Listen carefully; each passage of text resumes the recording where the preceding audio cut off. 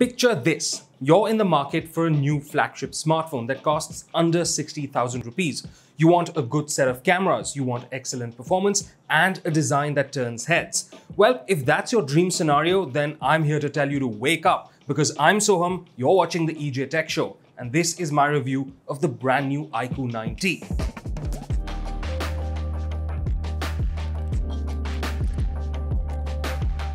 It gets everything that I just mentioned along with some brilliant extra features, so stay tuned to this video to see why this is one of the best phones in the segment. As always, if you do enjoy this video, don't forget to smash that like button and subscribe to the editorji channel while you're at it.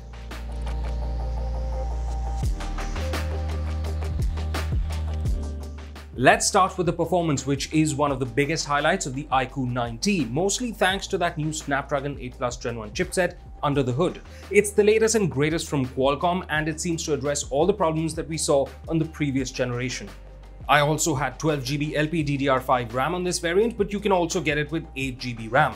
In my short testing period with the iQOO 9T, I experienced no heating or throttling issues, whether I was taking loads of videos, playing graphic-intensive titles like COD Mobile or Apex Legends, or just doing day-to-day multitasking. It's not all the chipset though, because the 9T also gets a large vapor chamber liquid cooling system to help with heat management on the device. I ran the phone through some synthetic benchmarks, and this is how the iQOO 9T performed. In a single run of Geekbench, the 9T scored a single-core score of 1318 and a multi-core score of 4114. In the Geekbench compute test, it scored 6449. In 3D Mark's wildlife test, the 9T maxed out, delivering stellar performance. Even in the longer wildlife stress test, it scored 91.9% stability, which is very good for a chipset at this level. Now, these were just preliminary results from popular benchmarking apps, but if you'd like to see us do an in-depth gaming performance review, let us know in the comments down below. In terms of aesthetics, iQOO has always set itself apart, and with the 9T, it's more of the same. I received the Legend variant, which is made in partnership with BMW, so it gets this red, black and blue stripe down the white back. The camera section is housed in the giant black rectangle that gets a sort of carbon fiber pattern and the branding for the V1 Plus chip. The side rails are metal and finished in matte, and while this isn't exactly a unibody design, iQOO has done a great job of making it look very premium. There's also some nice attention to detail, like the blue power button that sits in a recess along with the volume rocker.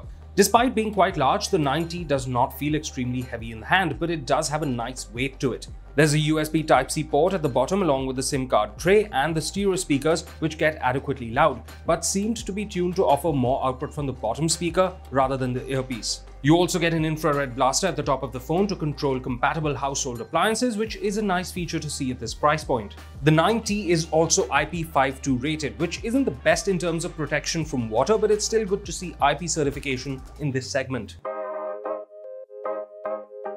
Now, the iQOO 9T gets a fantastic display. It's a 6.78-inch E5 AMOLED panel with a full HD Plus resolution and 120Hz refresh rate. Color reproduction is fairly accurate while still offering a vibrant experience while watching content. Speaking of content, not only is the display HDR10 Plus compatible, but it also gets HDR10 HEVC certification for Netflix, which is a big plus. Thanks to this, you get great contrast levels on HDR content, offering an enhanced viewing experience. Another big plus is the almost uniform bezels. They'd be perfect if it wasn't for a slightly bigger chin at the bottom.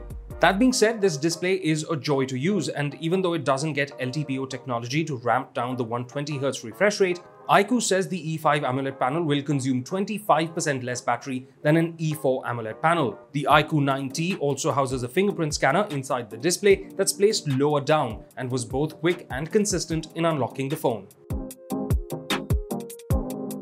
Let's now move on to the cameras, because the iQOO 9T has a rather interesting camera setup that you don't often get to see at this price point.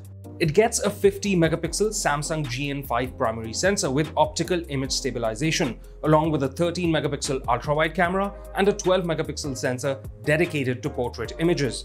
Pictures taken with that primary sensor in well-lit outdoor situations are fairly decent, with a good amount of vibrancy and sharpness. HDR is strong but well-controlled, and it never looks overdone. The 13-megapixel ultra-wide also offers pretty great pictures with not a lot of distortion, but there is quite a bit of difference in color reproduction compared to the main sensor.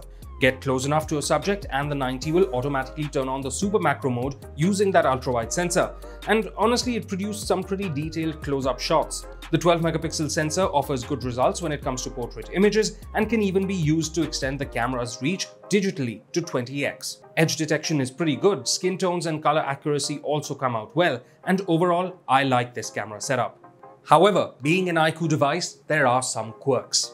For instance, some portrait images taken in mixed lighting conditions create this weird whitish effect on the subject's face. Then there's the issue of no OIS on the 2x sensor.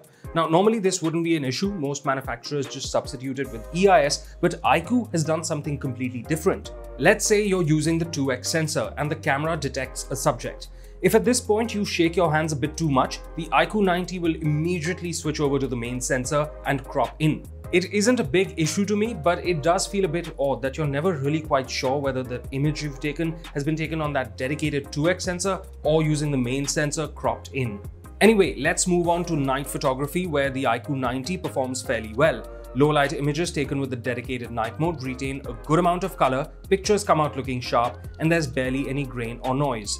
In terms of video, the 90's V1 Plus chip comes handy because there's excellent color reproduction, details are clear, and since there's support for 4K 60 FPS, videos come out looking quite smooth. However, the auto exposure works quite aggressively and can end up blowing out highlights in well-lit situations.